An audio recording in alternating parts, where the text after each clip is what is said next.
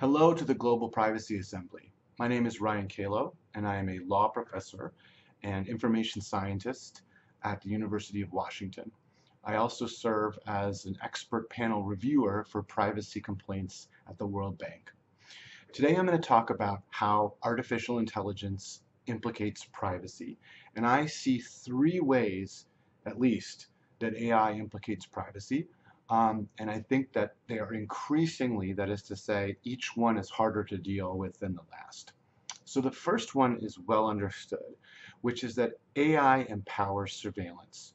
Things that would not have been possible prior to AI, facial recognition, recognizing certain kinds of confessions in large text, analyzing records. This sort of thing would have, in the past, taken a lot of people hours in order to sift through information, but AI, being so good at spotting patterns, is able to make surveillance cheaper, faster, easier, and hence to scale surveillance up. And that's well understood. A second issue, though, is that artificial intelligence is increasingly able to derive the intimate from the available. What I mean by that is that you might be putting things out into the world on social media, on some app. You might be perfectly comfortable sharing certain information about yourself with other people, with corporations, with the government, because you don't think of it as being particularly sensitive.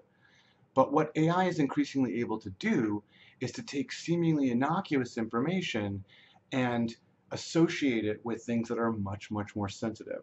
So you might just be talking on Twitter about your day, and the system may be able to derive something about a health condition you have. For example, researchers a few years ago were able to tell with high degrees of accuracy which people were suffering from postpartum depression based solely on their Twitter content, which did not mention depression or even necessarily pregnancy.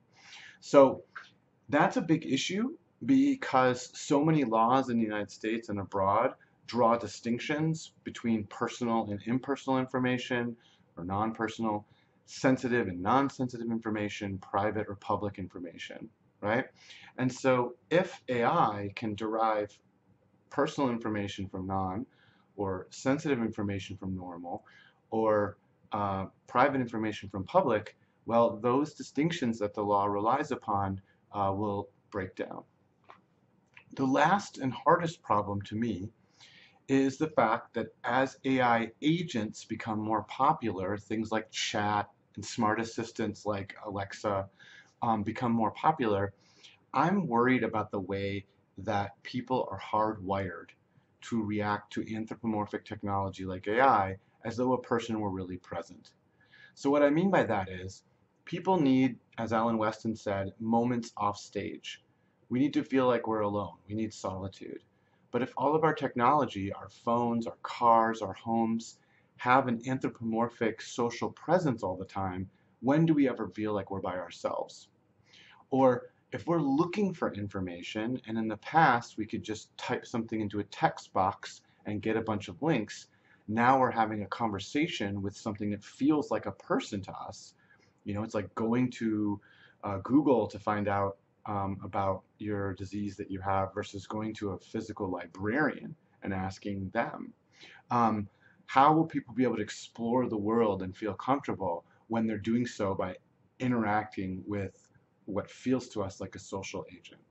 And so those are the three ways, the three challenges I see for AI and privacy on the horizon, that it makes artificial intelligence much more powerful and easier and faster, that AI begins to break down the difference between sensitive and non-sensitive information or public and private information by being able to derive the intimate from the available.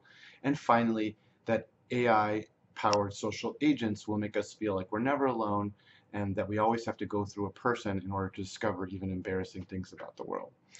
So I leave it to you to address those challenges on the global and individual state level. But again, I really appreciate the opportunity. Thank you for inviting me. I wish I could be there in person.